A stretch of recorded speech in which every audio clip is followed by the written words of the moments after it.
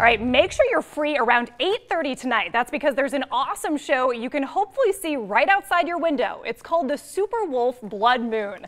Interesting name here, but here's a cool animation that NASA put out. The full eclipse will last for about an hour, and it's completely safe to look at. So be sure to send us lots of photos.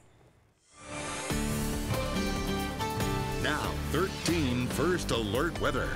All right, so that's going to be really cool as the moon will pass through the Earth's shadow later on tonight. And the reason why you're going to want to check it out because the next super blood wolf moon won't occur until 2021. So you're going to have to wait 2 more years. This will be the only total lunar eclipse of 2019. The next one will happen in 2021. So make sure you get a chance to check it out. The partial eclipse will start at 7:33 this evening.